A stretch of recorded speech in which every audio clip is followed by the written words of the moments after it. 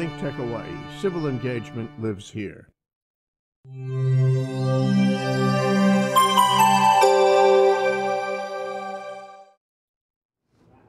Welcome back. I'm Dave Stevens, host of the Cyber Underground. That's right, I'm all alone today. I have no guests, so have a little mercy, cut me a little slack. I'm a little nervous, so we're going to go through 28 minutes of, you guessed it, just me. Isn't that great? Okay, let's roll on.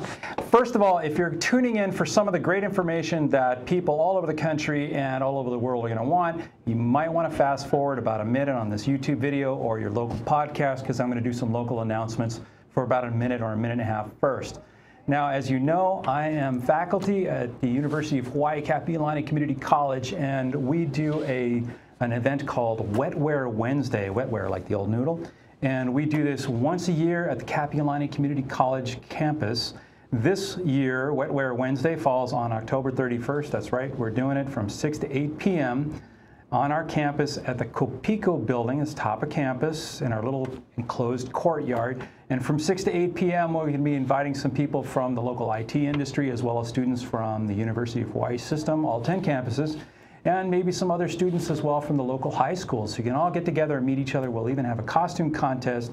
We'll be serving some soft drinks and water, sorry, no alcohol, and we'll have some free food. It's always good food. So come on by and enjoy. And since you end at 8 p.m. and our campus is only a mile away from Waikiki, you can do all the after parties down at Waikiki Beach on Kalakaua and Kuhio Avenues, depending on your taste, and have a great time. It's always interesting doing Halloween down in Waikiki.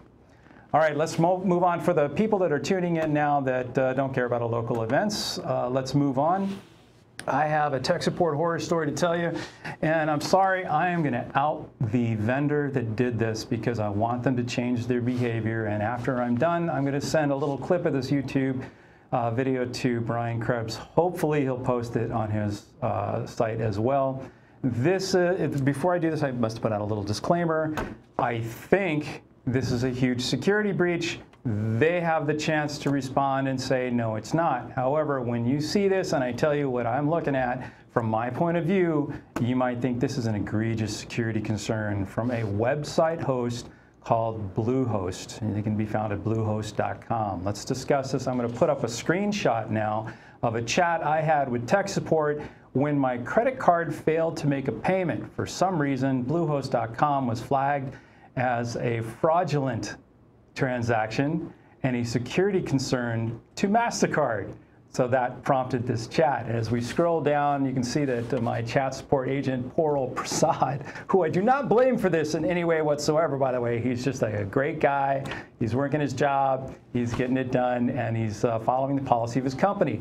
Now, if you'll look at his statement as the beginning of the conversation opens, he asks you, can I get the last 4 characters of your cPanel login password? So the cPanel is a control panel for all the website hosting activity for your account. It actually controls everything you do. If you have to put up a new website, change out files, set security settings, HTTPS settings, put up a new web page, it's all in the cPanel. So if you have the cPanel login, you have administration rights, God rights to the entire account. So he's asking for 4 characters of that account. Let's examine why that's a bad thing. So we can take that away for now. We just go back to looking at pretty old me while I tell you why that's a bad thing. Thank you. When people store passwords, they usually don't store what's called clear text, or what's also known as plain text, which is the actual characters that are human readable characters in a password. When you store those in a database, that's exceptionally, tremendously a security concern. It's a danger. It might get you might get breached, and all that exfilled data can be used to hack an account at some other time. So one of the cautions that providers will take is they run these passwords through what's called a hash algorithm, a mathematical algorithm. It's called a one-way algorithm. So you take a certain amount of data, text, passwords, or some numbers. You run it through the algorithm. At the other side of the algorithm, what comes out is a certain set amount of bytes, and it's a mixed up alphanumeric character sequence that is unique to whatever went into the algorithm. So if I was to change even so much as one character of the input data, the output would be absolutely different. Now, if I put in different text and I come out with the same result out of the hash algorithm, that's called a collision, and older hash algorithms can have that. So we keep improving hash algorithms in the cryptographic industry. Rather frequently, we're up to SHA 256 and some others. MD5 is still used, though, to store passwords, and that's another hash algorithm. Now, my password, I expected to be hashed. Now, the result of a hash algorithm is called a message digest. That digest is that alphanumeric sequence in a fixed amount of bytes representing my password. If that's stored in a database, there's not that much problem with that. So when I log in the next time, my clear text password is rehashed with the same algorithm and compared to what is stored in the database. Now, if those match on that comparison, I'm allowed to log in and have access to my account. If they don't match, I have not entered the original clear text password, and that's how you know. However, when our tech support agent asked me for the last 4 characters of my cPanel login, he was inadvertently telling me that somewhere in Bluehost, most likely, they have my password stored in plain, clear text. This is an egregious security area. You cannot do this, Bluehost, and this is a giveaway. Now, I'm gonna let you off with a little bit of a warning. If you did this, you could have, when I originally made that password, taken 4 characters of my password and hashed it somewhere else. So you could have rehashed and compared if I'd given my clear text 4 characters. However, my guess is you didn't, because I've had other experiences with you, Bluehost, that are very similar to this one, and this one is a tragic error. If we could put up that screenshot once again, this should never happen with tech support of any kind. And I'm telling you this because Bluehost did it, and many vendors still do it. In the very beginning, in 1989, when I first got into social media, I was on AOL. And when I needed tech support one day, AOL asked me for my password, and I refused, and I could not get support. Those were the old days. These are the new days. We are here over 30 years, or almost 30 years later, and I'm still being asked for my password characters for verification purposes. There's all kinds of ways to verify who you are. You can have a unique PIN code. You could have any kind of special code word. You could have your address, zip code, phone number, email address. Many pieces of personal information can verify you. You don't need to verify with a password. Bluehost, you need to fix this. All right, moving on. Now, this is National Cybersecurity Awareness Week, and I'd like to address the biggest concern I have with cybersecurity, and it's something called 0 days.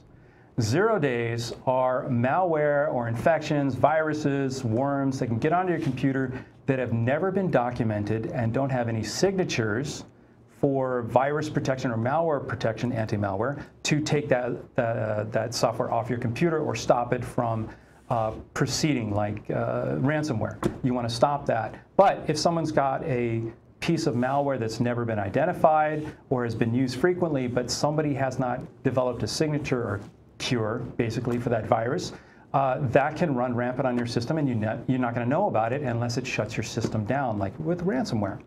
So let's talk about 0 days and the best ways to effectively prevent against 0 days, and the best way to prevent that is to keep your system up to date. Now, if you want to know how to keep your system up to date, when to keep it up to date, I'm going to run you through a few steps to identify some of the things you should be doing on a daily basis to keep yourself safe. So, first thing you do, go to a place called US-CERT, the United States Cyber Emergency Readiness Team. The website is US- that's a hyphen, CERT.org. Now, if you go there, you can get into their mailing list. Their mailing list comes out with daily warnings. This software for this vendor has been updated to this version. If you don't update it, here's the danger. And they give you something called a CVE, a Common Vulnerabilities and Exposure Number, that's unique to that vulnerability, and you can go look it up in a CVE database. A CVE database is located at cve.mitre.org.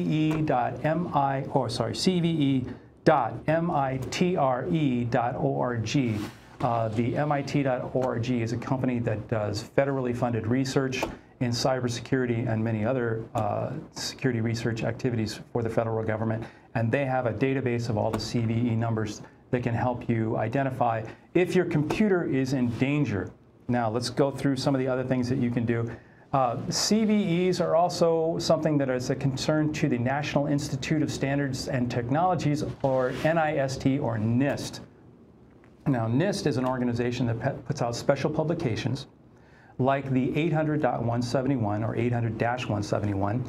That's a list of 14 families, and each family has a number of different checkpoints where you can go through your entire small or medium business network and all your personal security and see if you've addressed all the security concerns that can help protect you as a small business owner. This was developed so that you could do business in a certified and auditable way with the DoD or federally funded agencies, which have a higher standard called the 800-53.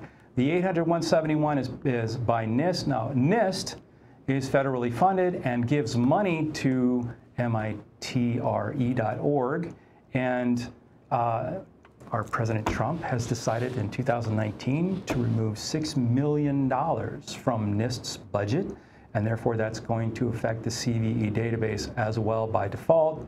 So if you're out there in the midterms voting, do not vote for someone who's reducing your security and increasing your risk. And our president has just done that recently. So just something to remember when you go out there and cast your vote. On November 6, 2018, by the way, if you're a Democrat, don't get lazy.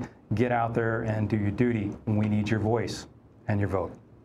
Let's go over some of the ways you can update your equipment.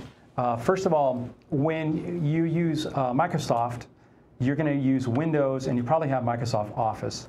Windows has an update feature that you can set to automatically update. However, if you don't want to automatically update, once a month on a Tuesday, Microsoft comes out with something called Patch Tuesdays. It's a list of security vulnerabilities and patches and hotfixes that they're going to run on your computer if you let them. And it will address some of the latest concerns and upgrade your computer to the latest versions. Now, zero-day attacks are based on whatever the computer configuration was before the attack. So they take a long time to develop. It's not like NCIS or one of these other TV shows where there's a hacker that just a couple strokes on the keyboard and they come out with a great new hack and they execute and they're instantly on someone's computer. That doesn't happen. There's a lot of research that needs to go in. Use open source intelligence to footprint your target. You get some social information from social media, and we get all those pieces of the puzzle together. Then you scan the systems you want to attack, and you get information about what operating system they're running, and then you start formulating what's called a kill chain. It's how to attack the computer, and if those attacks don't work, what attacks do I fall back on, and what is my actual goal? So that kill chain is what guides zero-day as well as other attacks. And the 0 days, the difference is they have to be developed from scratch.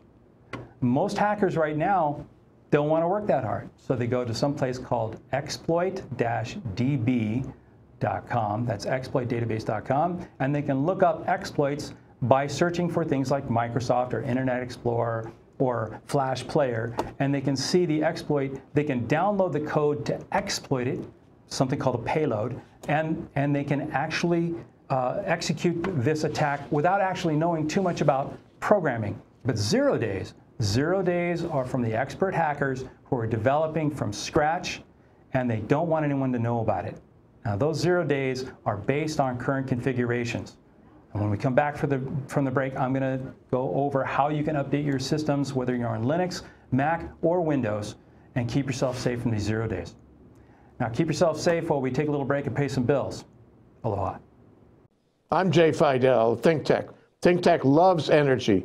I'm the host of Mina, Marco, and Me, which is Mina Morita, former chair of the PUC, former legislator, and Energy Dynamics, a consulting organization in energy.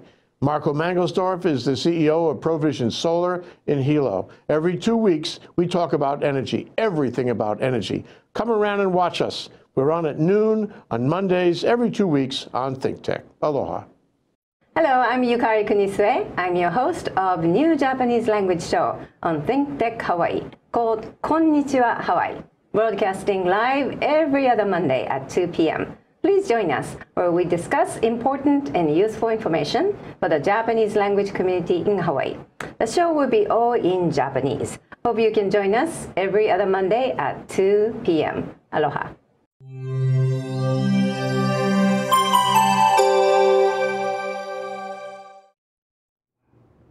Welcome back to the Cyber Underground. I'm Dave the Cyber Guy. I teach for the University of Hawaii, Kapi'olani Community College, and I'm here to give you guys some information on how to update your systems to prevent these zero-day attacks, the expert hacking attacks that have not been identified yet and that can make it through all your malware security like antivirus systems and anti-malware.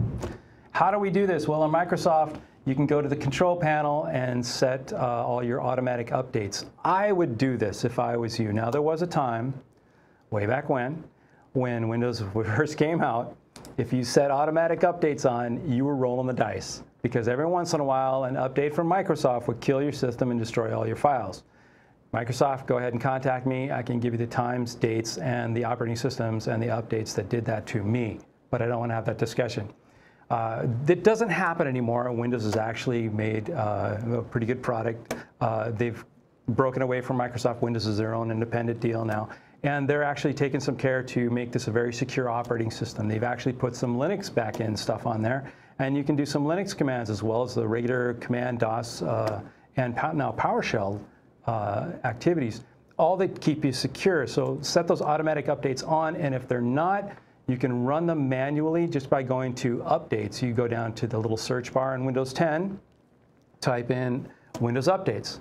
And what you're going to get is a Windows Update screen. You hit Enter, and you watch as it goes out and searches for updates. Now, if you're on a Patch Tuesday, you're going to get quite a bit of results, and it's going to take quite a long time, so I suggest you do this, say, overnight. Hit Update, walk away. Go get yourself a drink, watch some TV, go to bed, get up the next morning, you're all done.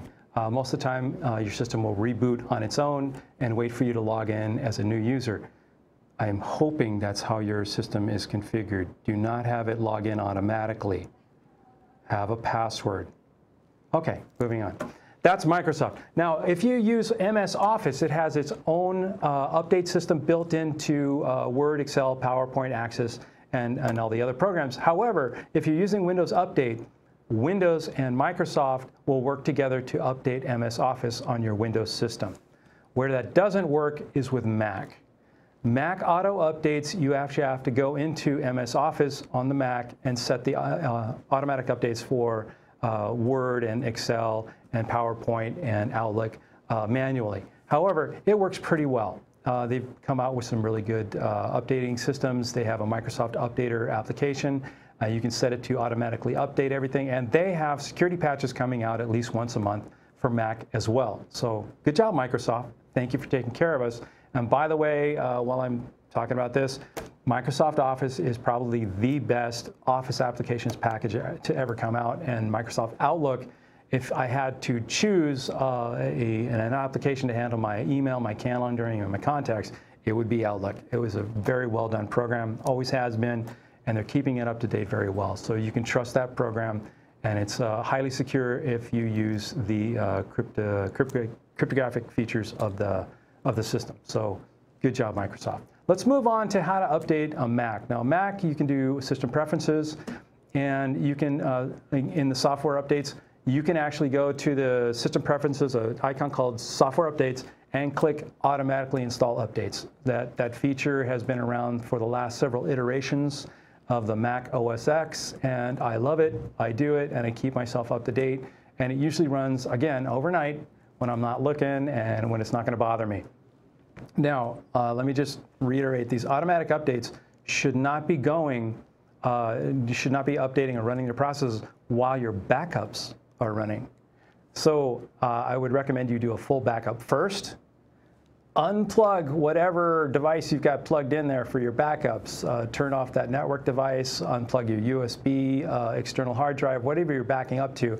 Make sure your backups don't run while the Windows updates are running, because sometimes those two processes can interfere with each other, and when they do, the results could be catastrophic. And if you have an encrypted backup, it's even worse, because then your password doesn't work because the encryption is broken, and you don't want that to happen. then you just bricked your device, and you might as well just go out and buy another one. Or erase it and do a new backup if you can get back on your computer. So there's a lot of problems. Just make sure backups, updates don't happen at the same time. Enough said. Let's go over to you Linux users. There's only a few of you out there, I know, but I'm going to speak to you guys because you're in the front row and you're listening intently. Linux is built off of the old Unix. Linus Torvalds in the 90s came out with his own version of Unix, and of course he called it Linux after himself, Linus of course. And it's a great system. However, it's open source. So that means there's a lot of distributions or a lot of different versions of Linux. And the two main distributions that came out were Debian and Fedora. And Fedora came out with, you've heard of Red Hat Enterprise Linux, and of course CentOS. Now the Debian channel, of course, has my favorite Kali Linux, and we also have Mint is a good one. So you have to do updates different ways, and there's no auto updates really that work all the time because GNOME has something built in. That's the user interface for Linux. However, you should do it on your own, and it's easy. So for Red Hat Enterprise Linux or CentOS, the Fedora chain, you can use something called the Yellow Dog Updater Modified, or YUM. YUM, the YUM command, YUM space update -Y, so it answers yes to all the questions. You can update all your stuff. There's a couple more commands, but use YUM. You can look up YUM commands for CentOS or for Fedora and get that job done. Again, it's going to take a while. And at the end, you'll have to use a command called auto remove to clean up everything you don't need anymore.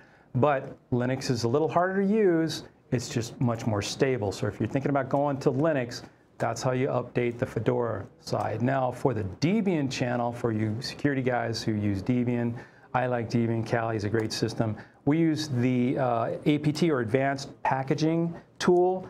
APT or apt-get is the command on the command line for Debian updates. You can use apt-get, apt-get, and again, update, and space -y to answer yes to all the questions. You'll also have to do something called an upgrade and a dist upgrade. Now these are different. An upgrade will upgrade all of your software. Good. Distribution upgrade will upgrade your OS and your Linux headers if you wanted to, and upgrade all the packages that have come out that are brand new. So this is a little bit of a challenge for people trying to keep their environment stable in an enterprise environment. You probably just want to do the upgrade and save the dist upgrade for a later time, and definitely test those upgrades out before you put them in an enterprise environment. Also, if you're working in a business, if you're doing any kind of upgrades to your system, I'd recommend not only disconnecting your backups, but having a separate system where you can test these upgrades and test all the software that's running in your company, and have a whole bunch of functions that you can test in each one of those software packages to make sure nothing broke when you did that update. Then when you're sure nothing broke, you can let everybody else in the company do the update. So if you're the administrator in a company, small or medium business, and you want to make sure your updates are nice and secure and nothing's going to break, make sure that you test your updates before you let people go and do their updates. Or if you're a really good system administrator, you'll take over those updates from the administration console on like a domain server and make sure everyone's updates is only the updates you want. Now, here's a big warning for you companies out there that don't keep up with all the updates and don't have time to test them all, so you don't perform the updates. That's a bad thing. The National Health System in the UK fell victim to one of those budgeting and time constraint activities where people said, well, we just don't have the money to upgrade from Windows 7 or Windows XP. We just don't have the time to test new updates. We can't come out with a new browser because we've written software for that browser especially. So if we upgrade the browser, we break our software. And we can't afford to redo our software right now to write it again for another browser. And truthfully, browser updates come out almost every day. So what they do is they don't upgrade. Well, when they don't upgrade, the exploit database comes into play, and people that don't really know about hacking, but that can execute commands, are called script kiddies, and they just go to exploit DB, they grab a known exploit that works on Windows XP, with Internet Explorer 7, and they know that's your system through open source intelligence, and they execute that hack. Now, some of these hacks, they don't need to be on your network. They just need to send you a link in your email that says, cutest kitten video ever. You click on it, you hit the web page, you're hacked. The hacker gets a command line prompt on his system, but it's actually looking at your system, and he can do whatever he wants, and you won't even know it. You'll think your web page crashed, or that video might even play, and you'd never know that you were hacked. Once a hacker's on your machine, they can do something called a pivot. When they pivot, they can scan the rest of the network that's around you and use your system as an attacking machine to get other machines. Now, your system might not be, or your computer might not be too valuable, but if it's pivoting and you find a domain controller, you have the keys to the kingdom. So watch out, companies delaying too long to upgrade to new systems, to go to the latest operating systems, to run the latest patches, because the longer you delay, the more risk you assume. Now, in cybersecurity, we have a threat landscape. We want to reduce our exposure, reduce our threat landscape by implementing as much of these processes as possible. Updating your systems to the latest operating systems, the latest security patches, the latest hot fixes, and having all your software up to date is the first line of defense. Then you add malware, then you add networking security, and 99.9% of the time, you're safe. It's very hard to get past all that. Usually it's a social engineering attack, but for the most part, you're safe. Now let's talk about some of these browser plugins. Flash just came out with some updates. You should update this immediately. Flash is now at 31.0.0.122. If you're not running that version of Flash, the plugin for the browser, update it immediately. Chrome just came out with security updates. Version 70. So upgrade to version 70 of Chrome, the browser, immediately. And if you don't have Firefox version 62.0.3, you're out of date and you are vulnerable to an attack that could allow an attacker to take control of your system.